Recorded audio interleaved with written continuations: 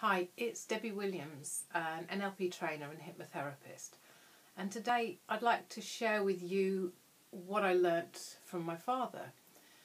My father was such a good man. He taught me that, if you can't help somebody, don't hurt them. And what goes around comes around, and people get their comeuppance without you having to do anything. And that success is the greatest revenge. And really, those bits of advice have proven invaluable to me over the years.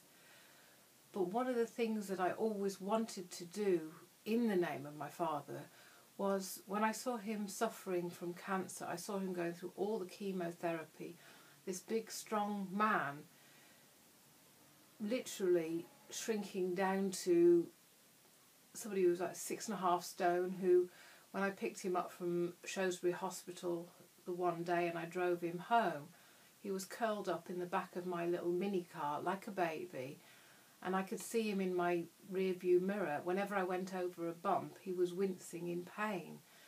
And I was only 18 or 19 at the time, and I felt so helpless of what could I have done to have helped him.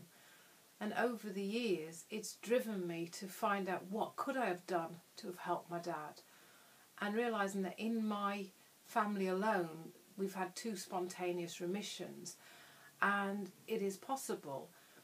And I've recorded a recording called Spontaneous Remission from Any Disease in Mind and Body. And what it will do, if you're suffering from any disease in mind or body, or you know somebody who is, if you click the link below, you'll be able to download this free hypnosis recording, which I use similar techniques to get my mum out of a coma, which the doctors said that if she came out she'd be a vegetable.